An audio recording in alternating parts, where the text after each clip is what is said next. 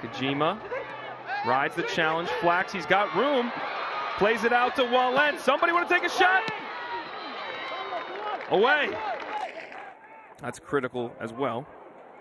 Turned over. Aqua trying to turn. Gets the shot off, and it's in! Oh, super sub, Oman Aqua!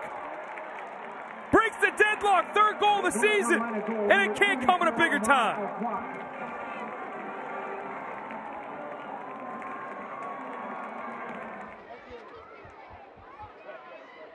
Bawa working, trying to get end line, does.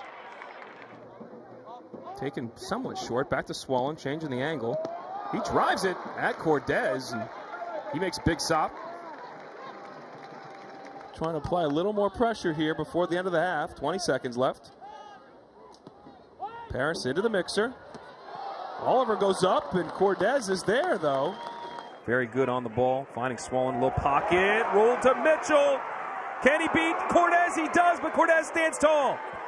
Opportunity not over. That wasn't the case early on tonight.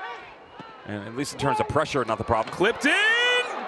Saved by Alfin, but Vichian. Diving header attempt. Driven back post. Headed down, and Cortez is there.